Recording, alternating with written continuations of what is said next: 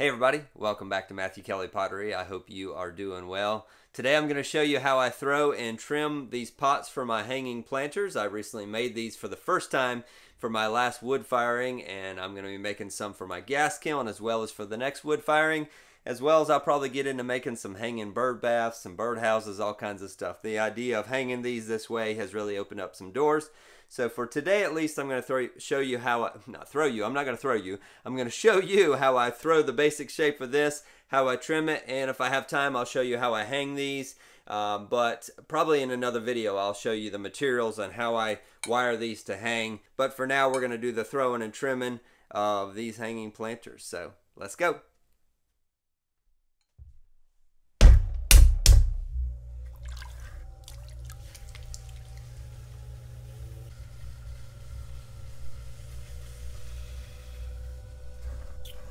Alright, for this one I have around 3 pounds of clay. It might be a little over. I didn't weigh it out, I just measured the length of the clay from my pug. So obviously you get the clay ball centered. I like to flatten it out a bit because what I'm going to do is basically open up the center of the clay ball all the way down to the bat. And I want to get the width of the whole clay ball to be about the width that I'm going to want the opening inside, which will eventually be the top. Obviously you probably figured out we're going to throw this up, cone it in, and close it off, and then shape it kind of like a just a closed in form but without a bottom. So now that I have this wide, let's see, how wide is this? This is around almost 8 inches wide. I'm going to poke down in the center all the way down to the bat, and then I'm going to start pushing out underneath the clay and raising it up, kind of like if you've ever made a raised lid. This is how you do that as well. Kind of helps to make sure you have some water in there. I use a couple fingers because it takes a lot of pressure to push up under that. You definitely want to have some water, as well as I try to push down to kind of clean off some of that excess clay off the bat as I'm doing this, using my left hand to kind of steady my right hand as I'm pushing. Get that extra clay out, and you want to push out to your pretty close to that outside edge. You don't want to go too far, but you don't want to leave a lot of thickness there. So now I've got it so that the bottom's probably a 1/2 to 3/4 inch thick. And now I'm just going to raise this.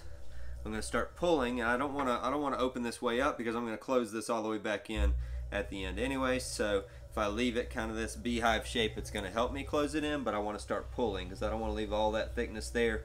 You do need to leave a little bit of thickness, especially in the top part of this, because you are going to close it all the way off, and if you pull this too thin, it's going to be very difficult to close this all the way in. If you get the same, kind of the same as making a like a small necked vase, if you pull all this clay in this top third or top half too thin, it gets really hard to close that in. The clay wants to buckle. And you'll just have to figure out what shape you like best. I've figured out that I like a shape that kind of has like a what I call a crown molding, which is going to be at the top like a little band of clay that has some decorative elements to it, and then I like to come off of that and actually have the belly of the piece kind of come out a little bit and then back into that point. I've talked to a few friends of mine about whether you should make these with holes in the bottom or not. Depending on the plant you're using and where you're hanging it, you know, that will make up whether you have a hole in the bottom or not. The last batch that I made about half of them with holes in the bottom and half without.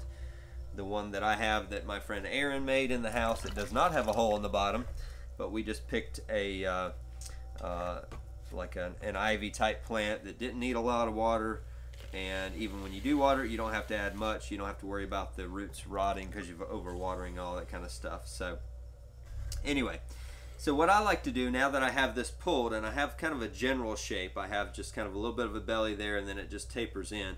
What I like to do is come up and clean up around the bottom. Another thing you can do is before you close this off, you can take this 90-degree angle on a rib like this and go in and clean up around the inside of the bottom. I'm not going to do it on this one because I've got it pretty clean with my finger there, but before you close it in much, you can go in there and clean up the inside of this bottom and get that so you have less trimming to do later. But what I want to do is clean up around the bottom here, and then I want to come up, say, however far I want that crown molding, as I call it, to be. Let's say I'm going to come up about an inch, maybe a little bit less, and I want to just push in, and I'm going to separate that clay. That's definitely not an inch, that's more like 1/2 to 3/4. But I want to just kind of separate some of that clay and make my little decorative foot on the bottom there. So now I have this little spot there where that's going to eventually be the top of the hanging planter, and now I'm going to start shaping from here up. And so now I want to go inside, and I want to find that spot, put my rib right on top of that spot, and then I'm going to start pushing out against my rib and shaping this. And I want like kind of like a nice belly there. I don't want to go too far with that belly as far as height, because that will make it that much harder to close in. But one of the things that I realized I like the look of is when it's kind of flares at the base or at the top, kind of comes in and then back out and then back in. It kind of gives a really elegant look to the planter. So now I've got that bulbous part there formed. Now I want to clean the excess water out from the inside before I close this off. And now I want to take this top part here, I'm going to add water there and just start closing this off. One good thing is, even if you are going to leave a hole in the bottom, you can always cut that out later. One good thing is to actually close this all the way off. Trap air inside. That gives you a little bit of pressure on the inside so that you can do any decoration or shape that you want to after you close it off. So I like to go ahead and pinch that top in like this right here. I'm not going to close it all the way off first, because I want to, now that I've pinched that in, it's gotten thicker, I want to pull that up. So I'm going to pull some of the extra clay out of that. That's also going to help me pinch it in again and close that off. And if you have extra clay when you're done, you can either make a decorative bottom to it, or you can just pinch that off, whatever you want to do. Don't worry about these. I realized I don't have to make them thin, I don't have to make them super light, I don't have to worry about if I've got a little extra clay when I'm done. I'm not making these to a certain specs, and the material that I bought to hang them with can surely hold way more weight than I actually have them made out of. So like I said, when I get that all the way in, I'm going to go ahead and pinch this all the way off and close that off. And what I've done by doing that, and I want to close this all the way off at the base, I've trapped air in there, and now that trapped air allows me, like if I want to smooth this shape up a little bit, I don't have to have a hand on the inside, because I've got the air in there that's pushing back against me now. And so I can now take like a rubber rib. That bottom curve is still set real nice, but if I want to come to the part that's like from here to there, and I want to curve that, let's say, in a little bit, I can just push against that, and the air inside is pushing back, allowing me to kind of shape that without having a hand on the inside. So I like to do that. And then I also like to, that's basically like a Hershey Kiss. Now I want to come and actually create some decoration on this piece as well. So I'm gonna push in, take the 90-degree angle of this rib and push down to make a little line there. And then I can use this rib as well if I want to take the point of it and just do some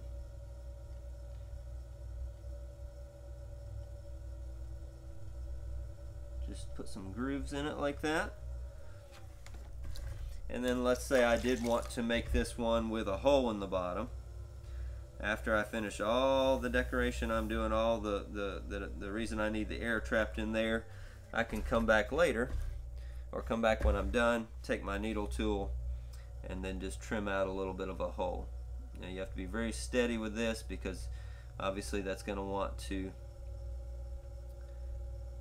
buckle a little bit on you. But then if I just cut that hole in there, just come back and cut that off even like that. And now I have a hole, a drain hole in the bottom of the planter. So whether you want to make them with drain holes or without, I found it best to just do that drain hole at the end. And now I have the beginning stages of a hanging planter. And I made these in a couple different sizes, and I plan on making some even larger. The small ones I made are pretty small. Won't go any smaller than that most likely. And then, like I said, I plan on doing some bird baths and bird houses as well, along with the hanging planters. But now let's go on to trimming one of these. All right, I have some of these that I made yesterday that I've cut free from the bat. These got a little stiffer than needed to before I pulled a wire under them, but they're actually perfect for trimming. So I'm gonna go ahead and show you how I trim these. I needed a open mouth item that I could use as a chuck. The two bisqueware chucks that I have down here were not big enough, so I found a planter that I had. I have my sticky bat, which helps the planter stay in place. So what I'm going to do is get this centered on the sticky bat, and you can't really tap center on a sticky bat, so I'm just going to hold my finger here until it gets basically in the center of the wheel. Now this planter might not be perfectly even around, but that's close enough. Now in order to not scar up the outside of the hanging planter, I have some of my foam paper here that's normally in a sheet that's 1 foot by 2 foot, but I ripped off some pieces of this so that I could lay these here as a cushion. So I'm going to do 3 of those, leave the center open so that I can now take the hanging planter, turn it upside down, put that knob right down in the center, and then nestle that, or nest that, I guess, right into that foam paper. And then I just eyeball this as far as getting it level because it's in the center of the wheel. So I kind of lean down next to it and I get my eye level to where it's where I can see it going up and down. When it gets to a high spot, I just then shift that away from me or push it down to try basically help level this. Now because they were a bit stiff when I pulled a wire under them, I can see a little unevenness where the wire was pulled underneath them, so I'll have to trim that out of it the best I can. I think I made that worse there. Let's see, there's the high spot. Alright, that's pretty close there. Now another thing I like to do in order to keep this level, I take one of my large trimming spinners, I put it down inside so that I can apply some down pressure with my left hand in the center of that while I'm trimming this. That will keep this from shifting out of level with the chuck that it's sitting in. And then I'm using my Half Moon trimming tool from Diamond Core Tools, which I need to buy some new pieces because that one's about to wear through. I've worn through 2 or 3 of these already, and I just need to order some more. So then I take that and then I'm just going to trim, basically trying to trim this rounded and get some of that thickness out of there as well, because of when I threw those, obviously there was some clay sitting inside that I had to I'll have to come back and trim off now. So I just start out by trimming the outside. I like to put some down pressure on this, but I still like to kind of bring my thumb up out of the inside to kind of create a steadiness with my right hand. So I like to kind of touch these two together by just having my thumb from my left hand touching my right hand in one form or another. And so doing a little bit of trimming there on the outside. Most of it is done on the inside. But now just going to start trimming on the inside. And like I said, these are a little tricky at times because you don't have much steadiness, don't have much things to prop against to trim. But that's why I use my left hand touching my right hand to give me a little bit of a kind of a steady a stabilization with that hand touching, with my 2 hands touching each other. So I want to trim some of that extra thickness out and then basically just round the top of this is what I want to do to give me a nice cool. I don't mind this being thick on top, but I just want to have it nice and rounded on top so that it just looks good while it's hanging. Now these are made for my gas kiln. The clay these are made out of is for my gas kiln, so these are just going to be unglazed on this rim part here, and the rest of the piece will be glazed, at least on the outside. And then if I want to, I can take a sponge and smooth that up.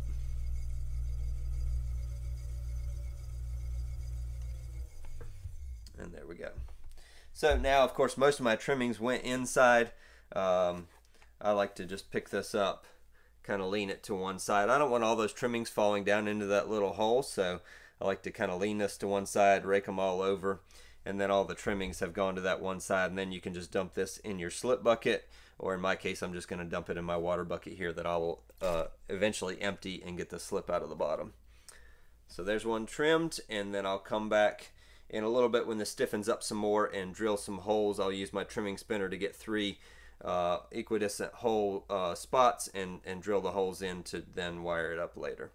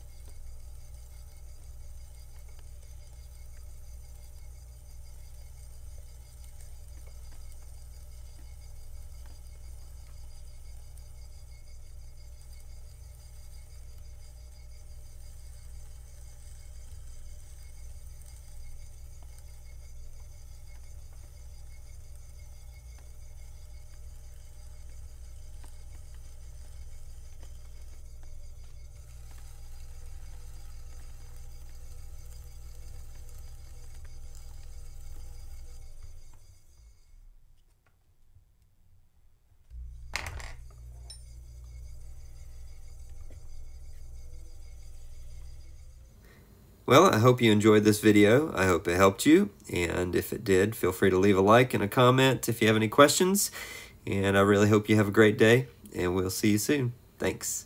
Bye.